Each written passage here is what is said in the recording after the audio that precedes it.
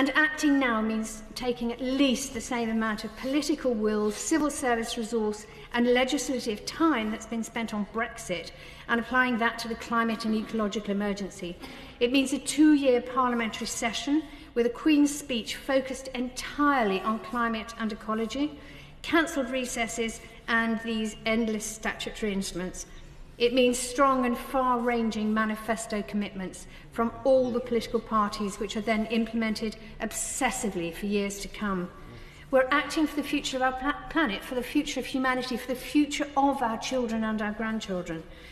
We're acting for the needs of nearly 8 billion humans on Earth, along with millions of other species with whom we share our home.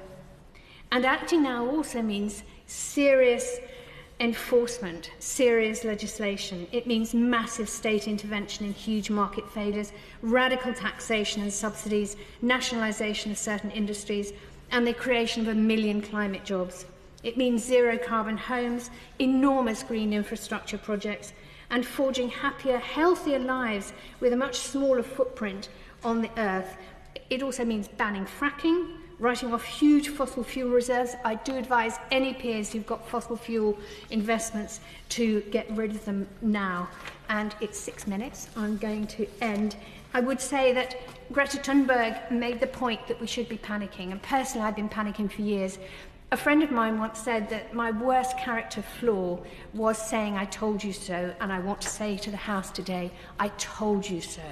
And we've got to get on and actually make